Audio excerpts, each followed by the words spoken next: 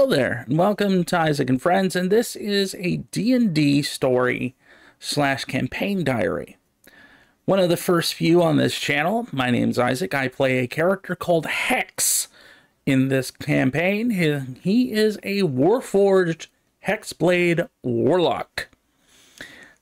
Hopefully, Trey and I will be able to get together at some point and animate this little story, but for now, our story begins with a group of adventurers meeting up in a town, none of which have ever met each other beforehand, but would soon come to get to know each other quite well through some zany antics and craziness, as does every adventuring party, to be fair. Obviously, we have my Hexblade Warlock, Hex, aptly named. We have a ranger, Bear Silver, who is a wood elf, a halfling rogue, our Furbolg druid, and of course, Cyrus, the Roman legionnaire, and a tabaxi artificer named Nightshade. Sorry if I forget anybody that's part of this party, if I forget the name of your character. There's kind of a reason I needed you guys to write it down. Oops. Anywho, the group has essentially come to this port town for whatever various reasons. Their individual concepts. The rogue probably to steal something. The druid, well, probably doing something to get supplies. Hex coming back from being a former soldier, now kicked out of the military after, well, literally every single scouting team that he has been a part of dying. This earning him the name Hex. Apparently the military decided they didn't want a robot that seems to bring nothing but bad luck. The Roman legionnaire coming into town hoping to find information about the 9th Legion. Yes, he is from that legion. The legion which disappeared somewhere in the middle of Britannia some time ago. So yes, it's a bit of an isekai story. Ranger, similar ideas. For whatever reason, our team has kind of shambled into town. They all seem to meet up in the town square, looking around for different things.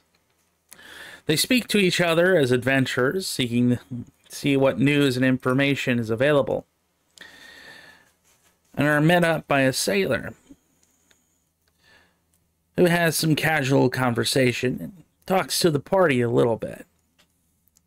As this is going on, suddenly we hear crashing noises, large rumbles throughout the town, almost as of an earthquake, and to our surprise, great crystalline red vines breaking through the surface, buildings, and more. People running in absolute terror. The sailor suggests to the party that it might be a good idea to leave about now, as this seems to be a little bit more out of their hands than anything else. The party, of course, agrees to that concept and decides to beat feet rather than trying to figure out what in the world's going on here. Because this doesn't seem like some thing they really want to deal with. More like some horrible, horrible bad experiment from a wizard gone wrong. And they're not exactly equipped to deal with some high-level wizard's shenanigans. They make it to the port, where they're greeted by a large crowd being kept at bay from the ships. A group of thugs and their boss have decided to try and commandeer all the vessels. As the party arrives, they're greeted by their sailor friend with a bit of a lump on her head. Apparently, the hooligans did not care that she was in fact one of the captains of the vessels, and had basically decided to try and commandeer her ship. Before much more could be said, the boss of the thugs notices the adventurers and decides that they might have some good loot on them. As such, he yells over the crowd, "Hey, get them! They're bound to have something good on them. We're taking their loot." Well, the adventuring party didn't exactly take too kind to that, as you can imagine, as Hex decides to start yelling with an intimidation of 18, proclaiming, Surrender or die. This manages to scare the mass majority of the thugs, with the party engaging the others, doing some pretty good damage to them. It even frightens the boss, who, after some few seconds of fighting, decides to run off the end of the pier. A cowardly, frightened man, terrified of a very angry, combat-made robot, who then promptly drowns thanks to all of the loot that he decided to carry on himself. I guess greed doesn't pay, does it? Well, after seeing their boss drowning, and after especially having some of their comrades literally being filled with arrows, battered to death by a furbolg and an angry tabaxi artificer, they decided it's better to run and be feet away from the docks. The party board the ship alongside the captain, and the vessel sails off, with horrifying crystalline vines engulfing the town and the port as they leave. Much to the surprise of the party, the ship begins to lift off into the air, after the captain gives word to her first mate, which they had not even seen before until now. More of a jellyfish than a man, simply floating into the air. The ship takes off into the sky higher and higher and higher, until finally leaving the atmosphere, and a magic air bubble engulfing the vessel. The party is shocked, as they are no longer in the atmosphere of their world, as their planet goes smaller and smaller into the distance.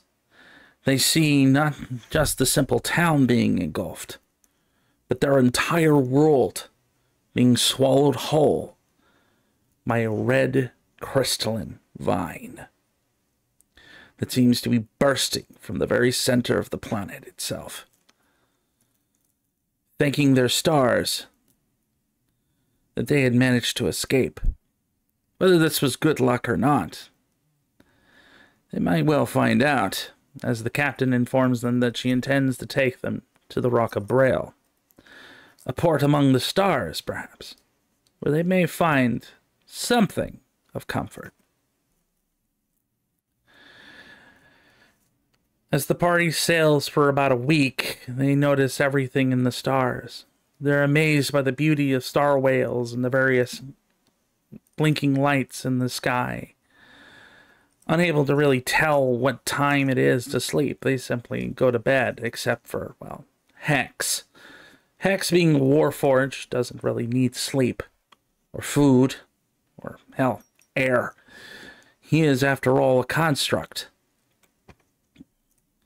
But the machine, the old warbot, is still impressed.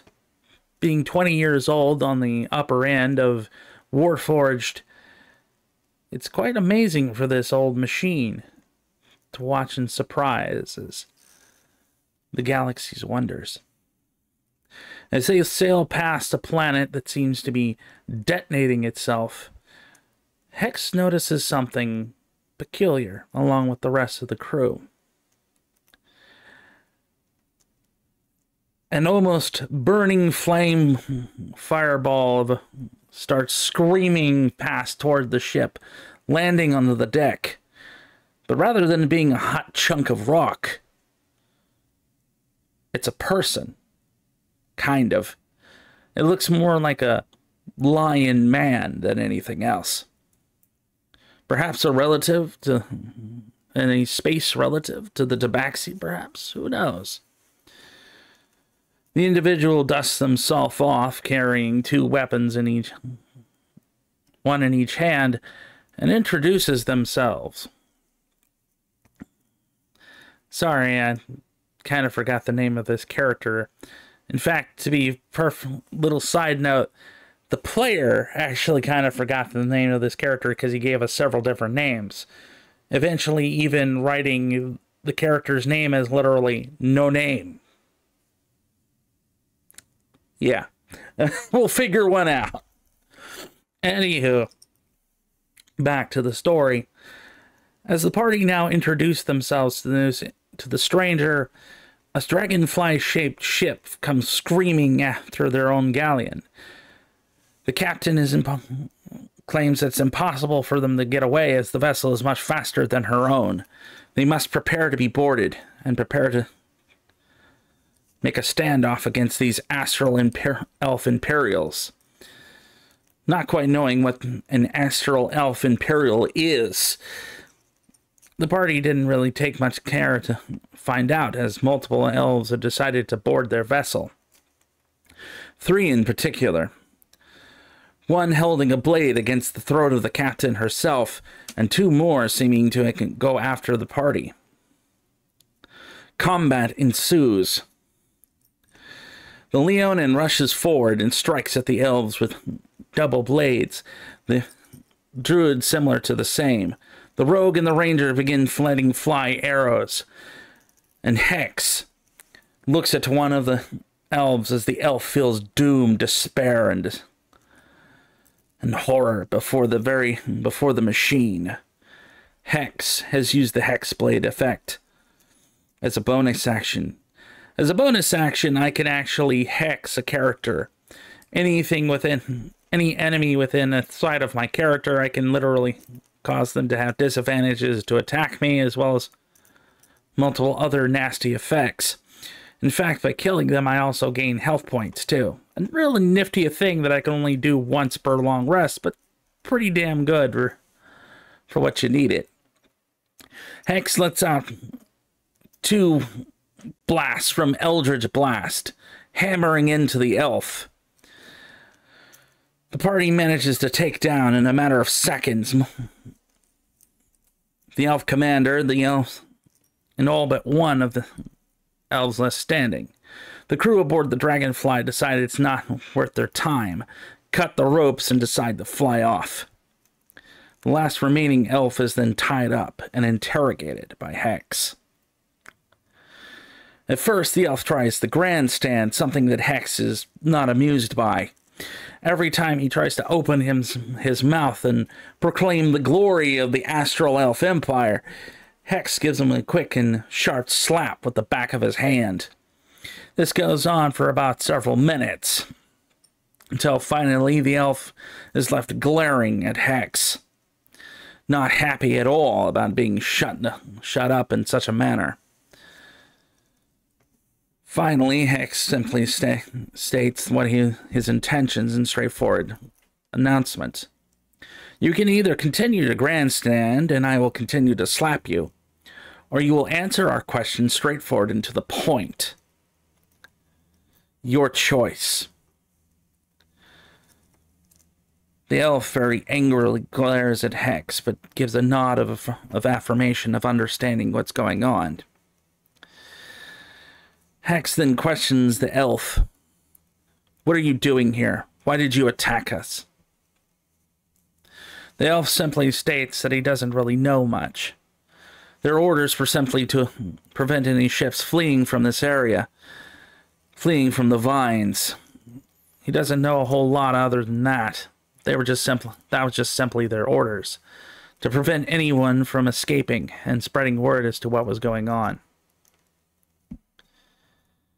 Hex, rather frustrated with this and not bemused, decides, well, if you are of no use to us, he picks up the Astral Elf and flings him overboard.